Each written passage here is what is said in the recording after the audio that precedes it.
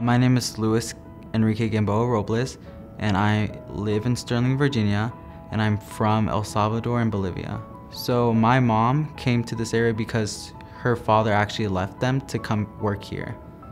And so their entire family moved all the way over here. I'm planning on attending George Mason University. Currently it's environmental sustainability.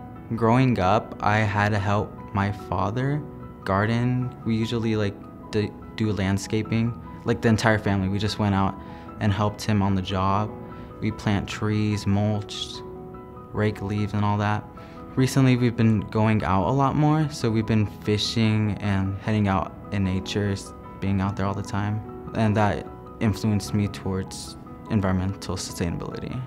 Yeah, I've done a couple of community services. One I've done for the past few years was First Fruit. And essentially we go out and rake other people's houses for donations, which we then go later buy groceries for other people in the community who need it. I do have a couple people I look up to, which would definitely be my parents and my aunts and uncles, because I've known from the stories they've told me that they've all had to live hard lives from the countries they used to live in. And they were able to raise me, my cousins, my nephews, nieces, and help basically build us a better life. One where we didn't have to struggle as much as they did. I did have one teacher that definitely positively influenced me throughout high school.